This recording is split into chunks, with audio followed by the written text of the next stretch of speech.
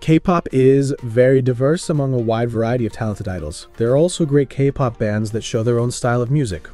Among some that we can mention are Day 6, M-Flying, C in Blue, Lucy, The Rose, Exnary Heroes, and many more.